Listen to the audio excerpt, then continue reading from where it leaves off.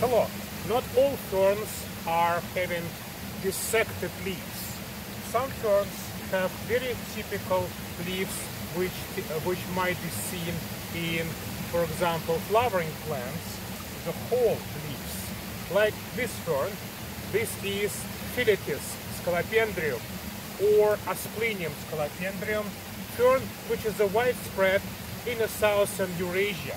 In my life, I first time saw it in Caucasus, and the same species grow in Japan.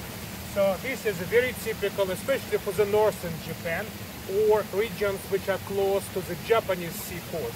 I'm staying not far away from a stream, you hear it, and stream is going through the valley, which is kind of in between Pacific Ocean and the Japanese sea coast. So that's quite normal for the Phyllitis distribution.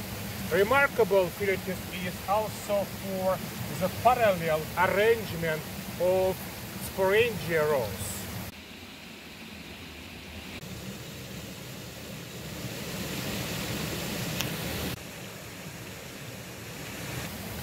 And this is not quite typical habitat for that species. It normally grows in the forest floor, but also if anything is wet and relatively dark, ferns typically enjoy it.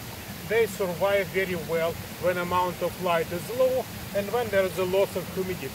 So that's a perfect habitat for Phyllitis scolopendrium.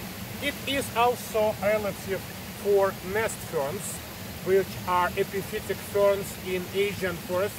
So nest ferns like the Asplenium, nidus and similar species, they will fill the ecological niche of bromeliads like tank plants and grow on trees. But that's not that species. There are different species, especially frequent in the southern Japan, Taiwan and tropical East Asia.